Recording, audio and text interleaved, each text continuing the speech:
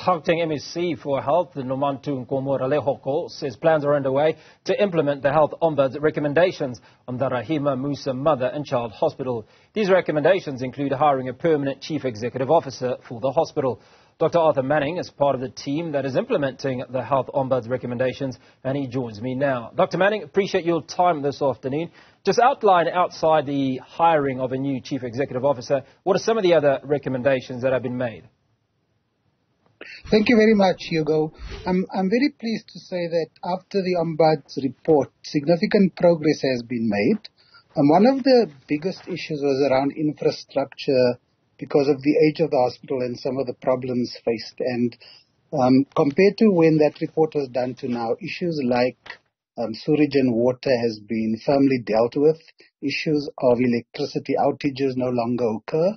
We have also been removed from the load shedding schedule, so the hospital has secured electricity and power for those periods of time.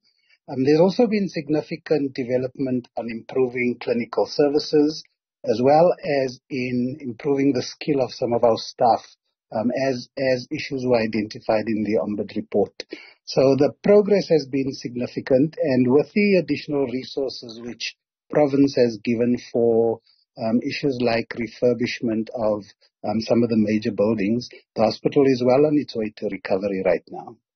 Now, one of those things, I mean, you talk about staff, and there's been suggestion, in fact, that a competency test be done for fit-for-purpose assessment of the leadership in the hospital, as this has potentially been one of the challenges. How far have you gone with that exercise? Yeah, so we've done skills audit in some of the major departments like human resources. I think that the context of some of the ways in which staff work is important as well. So there are significant shortages of staff.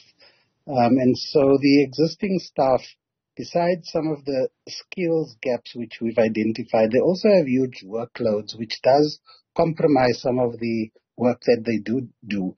But we have done a skills audit. We've identified areas that some staff need improving, and we've embarked on some of the initiatives to improve their skills, some of them being letting them register the National School of Governance to do some courses.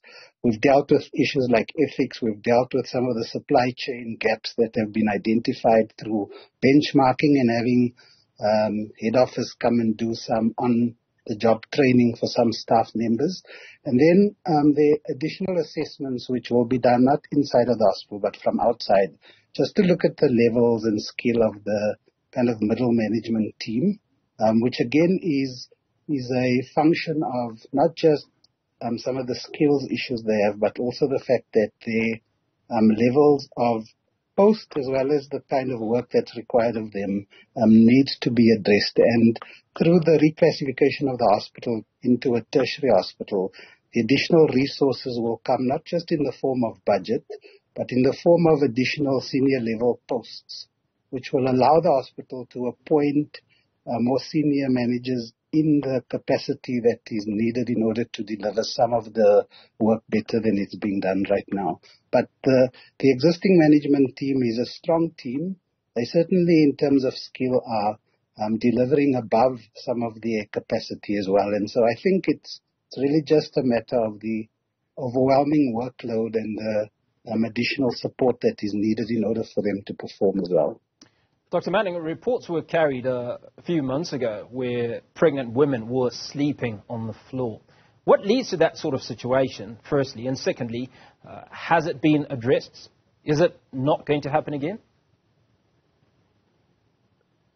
The hospital has got a very good reputation. It has had for many years, and it's in fact always been a hospital that has striven for excellence. And so one of the issues around the services at the hospital is that patients come from outside of our drainage area to get services. Certainly, over 40% of patients shouldn't really be coming to us, but they do because the hospital has the kind of reputation it has. In addition to that, the hospital is situated in Region C and drains a significant area of the population that doesn't have other either district hospitals or other midwife obstetric units that can deliver patients. So from clinics, they are coming directly to a specialized hospital. And so the numbers overwhelm us. We are the second busiest maternity unit after Chris Hani Baragwanath Hospital.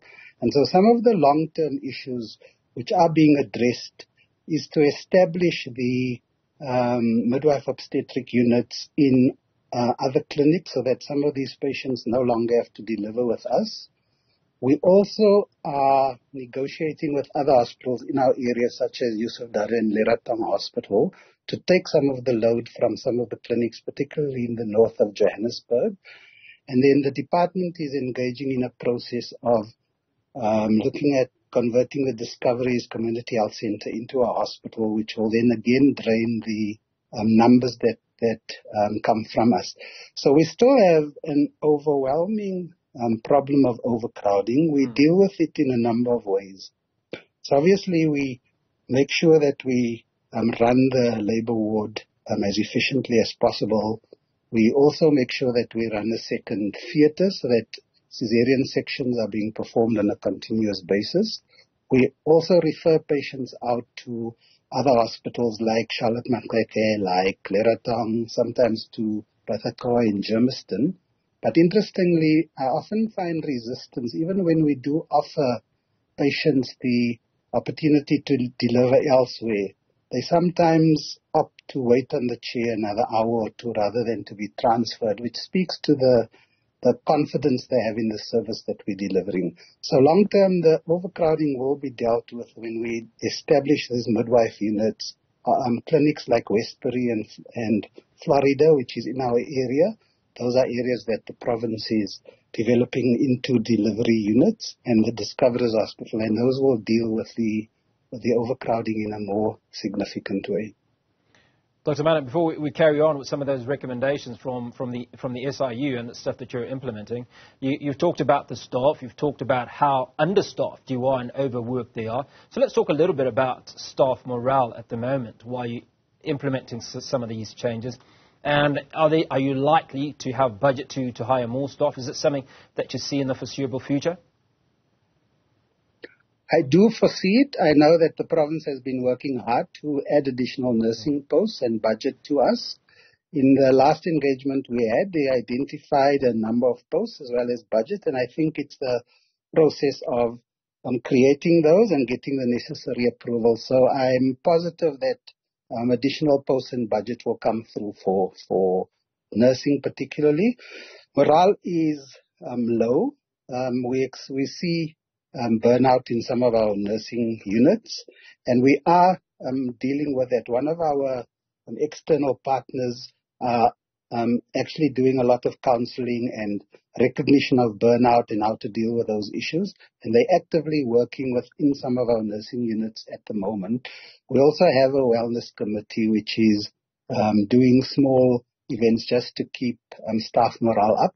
But I think some of the issues about communicating well and keeping people informed about what's happening and providing the kind of support that some felt was not there before, I think is making a difference to the kind of energy that we see in the hospital now. Dr. Arthur Manning, part of the team that is implementing Health Ombudsman recommendations at the Rahima Moosa Mother and Child Hospital. Appreciate your time this afternoon.